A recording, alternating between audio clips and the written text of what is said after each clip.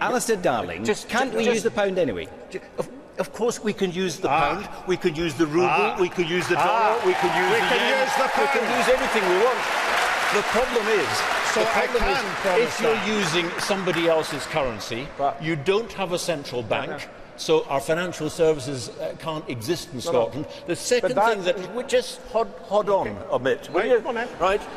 The second problem you have is that countries that use other people's currencies, like Panama, like Ecuador, like Hong Kong, they have to run a surplus. They can't borrow. In other words, you'd have a huge deficit you'd have to plug. But that comes out of public services like schools and hospitals. That's why it's such a nonsense option. Alistair Darling,